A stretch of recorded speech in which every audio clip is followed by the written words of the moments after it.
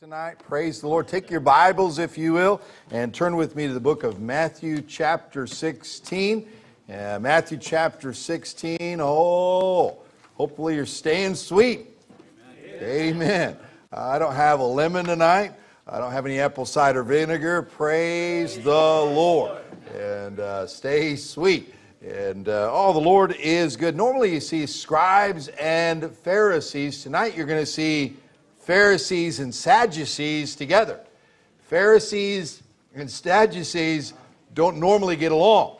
The Pharisees normally add to the Scriptures. The Sadducees normally take away from the Scriptures.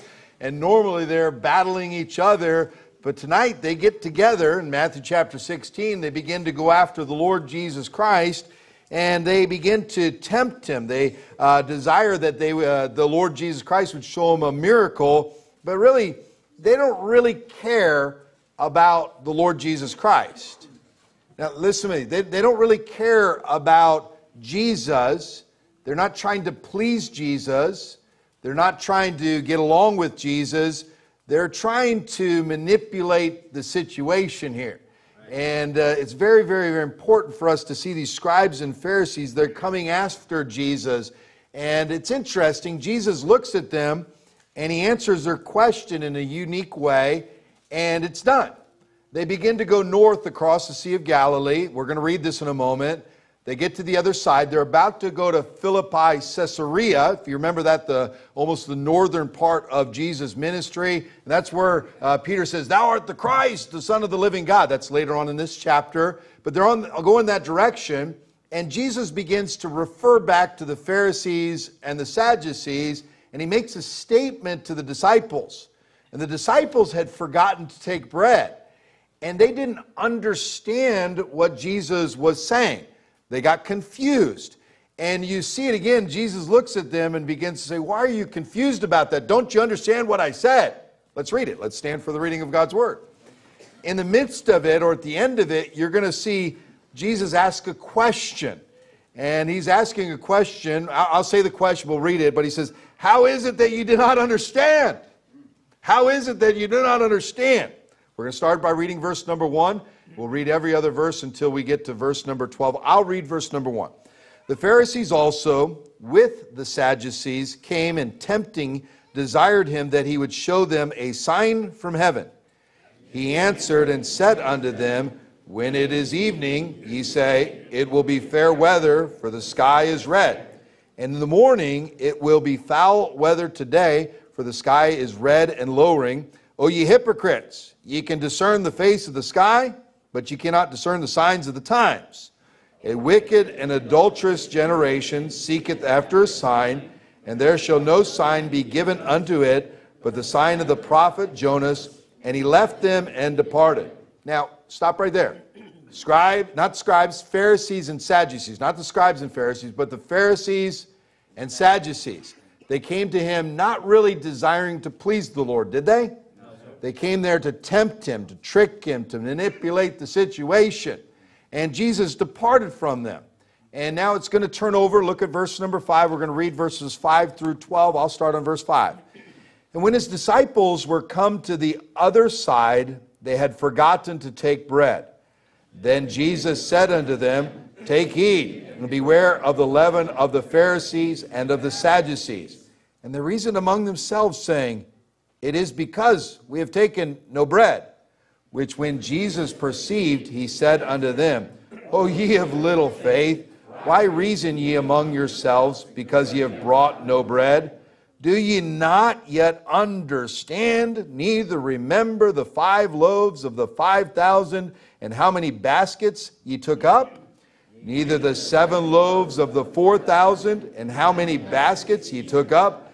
How is it that ye do not understand, that I spake it not to you concerning bread, that ye should beware of the leaven of the Pharisees and of the Sadducees? Then understood they how that He bade them not beware of the leaven of bread, but of the doctrine of the Pharisees and of the Sadducees." You see, Jesus was trying to explain a great truth to the disciples. That's a good thing. Yeah. And as He explained this truth, they didn't get it. They didn't listen well enough. They didn't understand. They were confused. And Jesus said those words, "Do ye not yet understand?" Then he said, "How is it that you do not understand?" And sometimes the Lord would like us to have a truth. He would like to teach us a lesson.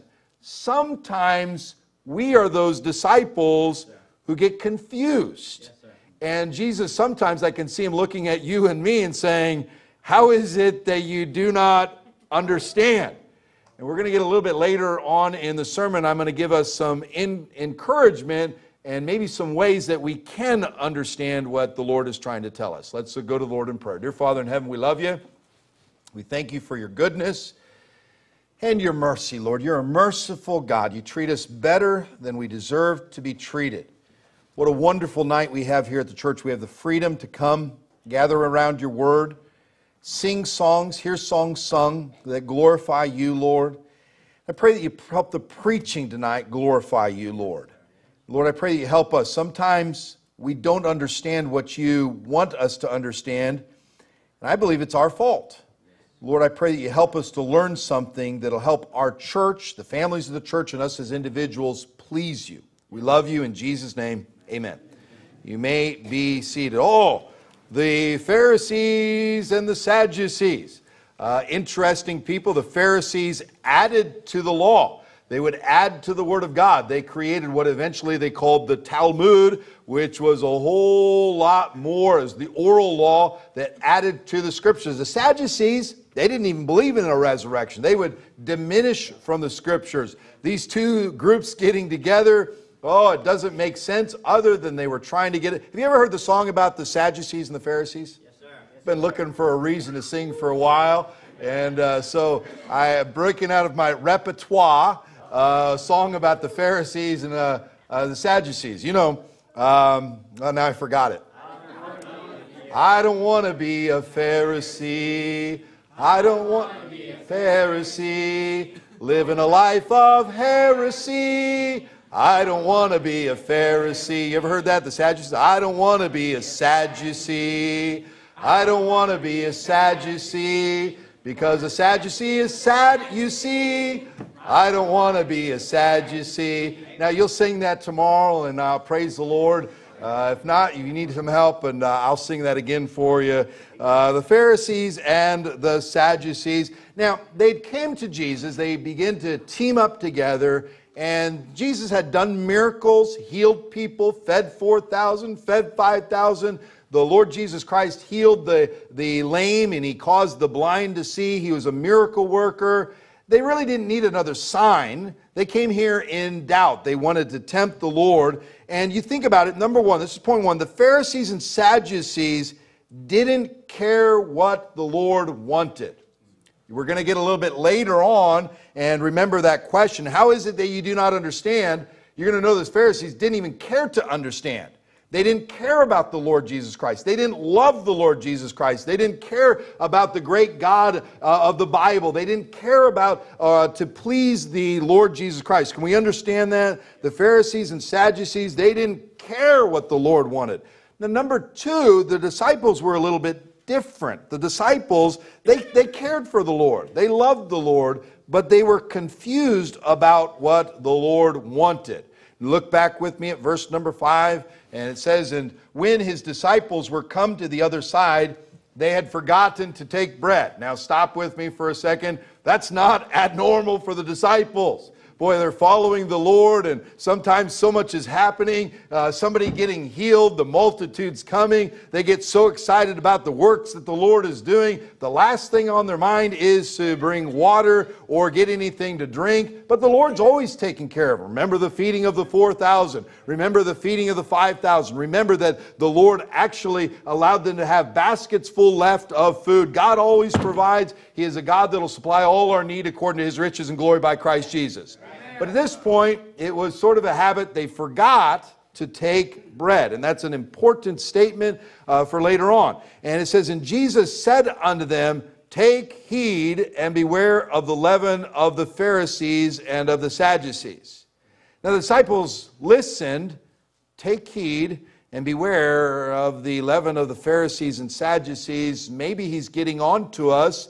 We were supposed to bring bread, and we forgot bread. Oh, I did it again. We forgot bread. Disciples, we forgot bread. He's reminding us that we forgot bread. Can you obviously see they're confused here?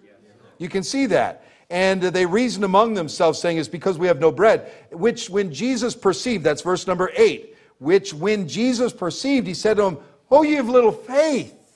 Why reason ye among yourselves, because ye have brought no bread? Now, it's interesting. Jesus is trying to instruct them, and they're not hearing it. They're trying to instruct them, giving an important truth, maybe a life-changing truth, and they're confused about it. Okay, maybe that doesn't work with you. I've got kids. Amen.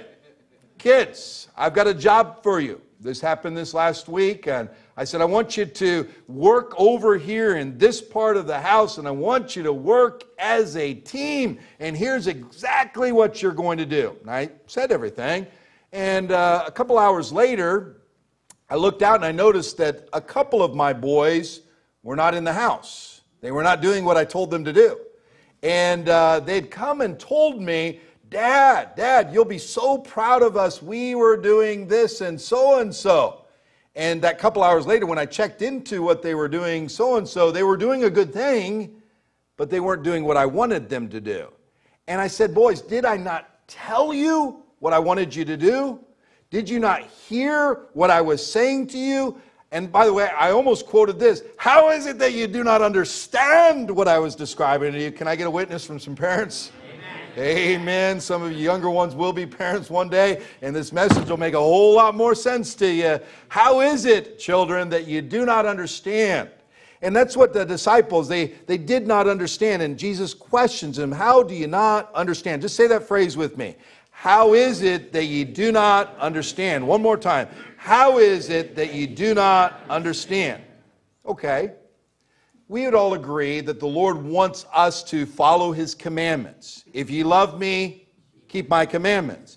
We see that we ought to be doers of the word and not hearers only.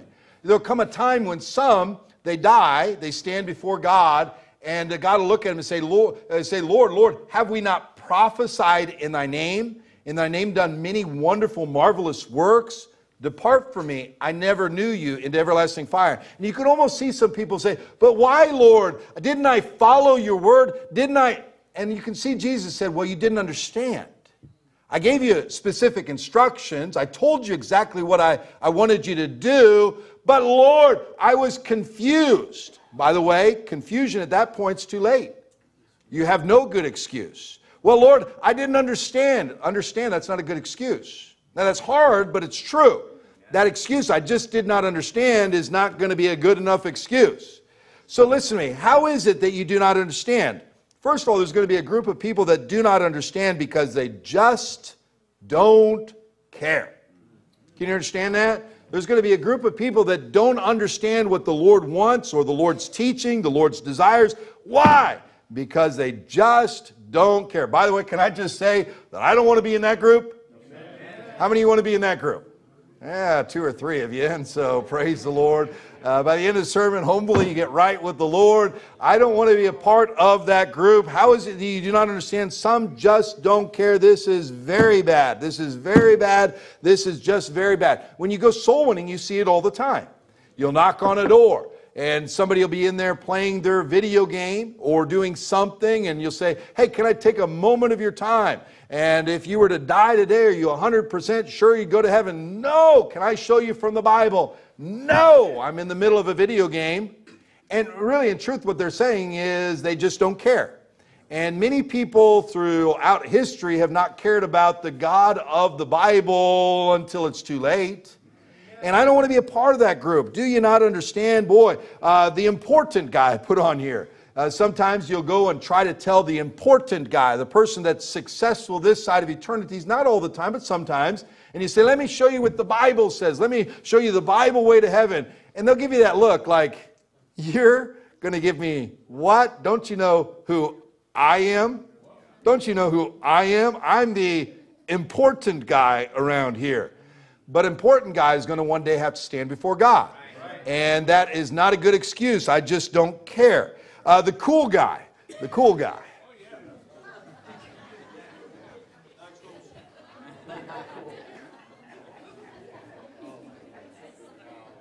Cool guy.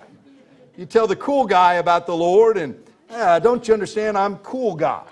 And cool guys sometimes, but by the way, cool guy one day will have to stand before God. And that is a bad place to be. I don't understand because I just don't care. The Pharisees and the Sadducees were the religious guys. They thought they had it all figured out. The Pharisees thought they knew it all. They knew more than the Scriptures. The Sadducees, they didn't believe the Scriptures. They took away from the Scriptures, but they were religious. And often you've got to be careful if we're in that boat right there. I know more than what the Bible says, and I don't care what the Bible says. That's a very dangerous spot to be. And so you think, how is it that you do not understand? Some just do not care. This is bad. But number two, some don't care or understand. How is it that you do not understand? I don't understand because I didn't listen. Now, I'm not saying the disciples didn't listen. They did listen. But some people don't understand because they haven't listened. The disciples were not guilty of this. They listened. But sometimes people choose not to listen to the Word of God. And we think of that. I think about people who choose not to go to church. Amen? You think about they choose not to hear the preaching of God's Word. We think about people that do not read the Bible. They're choosing not to listen to the Word of God. And we think about that. Often people, praise the Lord. God gives me illustrations all the time. This afternoon, a birthday party at my house for Dan, and some of his buddies came over. That was wonderful. And I came out there at one point, and there was a room full of chips. And I looked at those chips, and I said, boy, those chips ought not be on the floor. And so I told one of my sons, I said, son, see those chips? Yes, Dad, I see the chips. I said, pick up the chips and put them in the trash. And praise, that's good, right? And, I came back a little bit later, and guess what was on the floor? Chips. And you think, sometimes you ever notice that some people are there, but they're not there? I'm here, but I'm not really here. And really, there's a problem with not listening. It's hard to obey God if you don't listen to God. I'm not God. I'm just saying in my household, it's hard for children to obey their parents if they don't listen to their parents. It's hard for us to obey God if we don't take the time to listen to God. But number three right here, how is it that you do not understand? I don't understand because I am simply confused. I'm simply confused. That's where the disciples were. They had made a mistake by not taking bread. Not really a big deal in God's eyes. God's going to take care of you. You make some mistakes like that, you don't bring bread. Hey, God will take care of you. He'll feed 4,000. He'll feed 5,000. He can turn water into wine. He can bring manna from above. God can take care of you. Amen. And so right here, that wasn't the problem. They just didn't understand. They began to feel guilty. They began to try to think of things. Boy, guys, we forgot to bring bread. And the problem here, they just were confused. They were missing it because they were confused. I've been working on reaching a man named Mike. And I've talked to him many times about the Lord. And recently, about a week and a half ago, I got him to promise me that he would read this gospel tract from cover to cover to think about what it says. And sure enough, I saw him again, and I said, Mike, did you read it? He said, oh, yeah, I agree with everything in there. It's great. It's wonderful. And it led to a little bit more of a conversation. He began to say, open up about how he is Catholic, and he began to open up with how Catholicism is exactly the same as what's on our gospel booklet.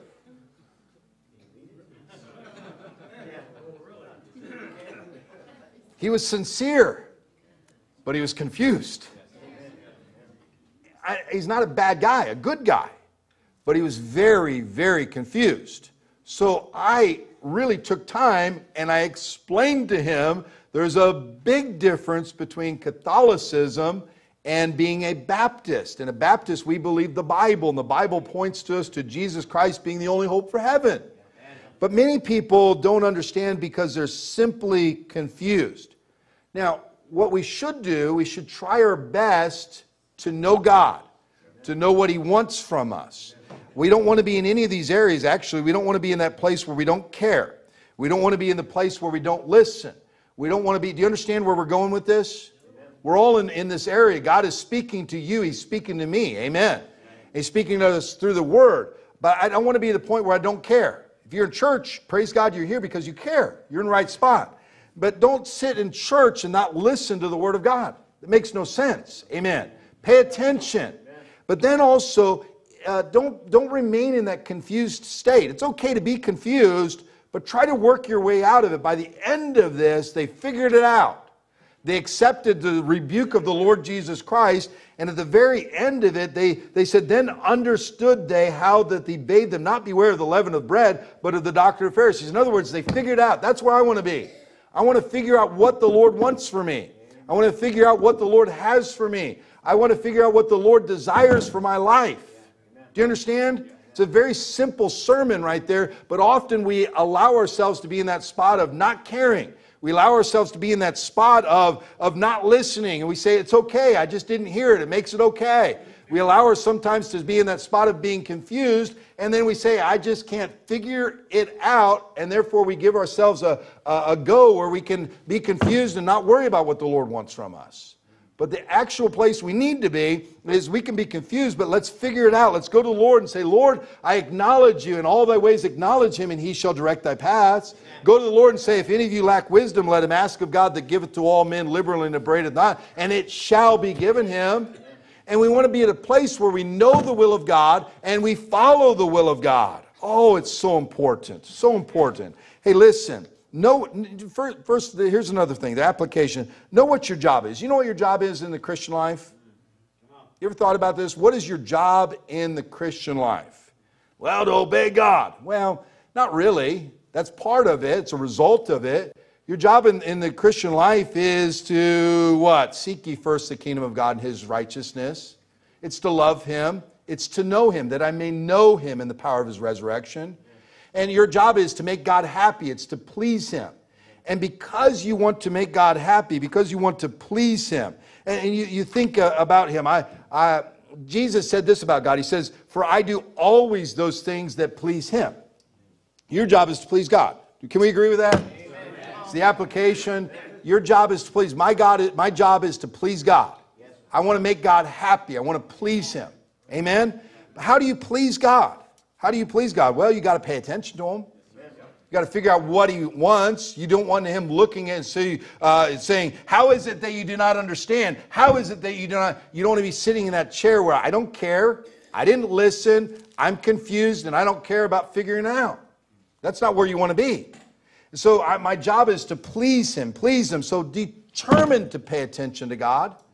Determined to pay attention to God. If God's speaking, determined. How can you pay attention? Read the Bible. Study the Bible. How can you pay attention to God? Pray and ask for wisdom. How can you pay attention to God? Study to show thyself approved unto God. How can you pay attention to God? That you pay attention. You can go to church. Amen. Sunday morning, Sunday night, Wednesday night, Sunday school. Pay attention to God. Then this third one, how can you please Him? Not only determined to pay attention, but be obedient. Be doers of the word, not hearers only, deceiving your own selves. And then here's the last part on it. Start over. Start over. In other words, once you have pleased Him, you desire to please Him, He shows you what He wants you to do, and you do it, start over. Listen to Him, try to please Him again. It's not a difficult truth, but it's difficult for us sometimes. Sometimes we make excuses. We say, well, I just didn't hear. That's not a good excuse. Well, I just don't care. That's a really bad excuse. Well, I'm confused. What it is, it's just an excuse again. And we're accountable to God. One day we have to stand before the King of Kings and Lord of Lords. And we're going to have to give an account for our lives. Boy, it's important for us, for you, for me to want to please Him. Have that desire. Please Him so much you listen to Him, you're obedient, and start over. By the way, I'm going to close with this. I was thinking about my daughter, sweet daughter, Anna Joy. I call her my sweet girl.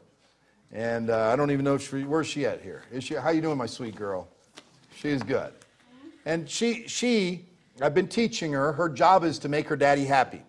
Her job is to please her daddy. And praise God, she's my sweet girl. I was sitting in my office and I needed coffee. I was out of coffee.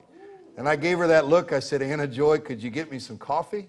And sure enough, she left and she smiled at me. She listened.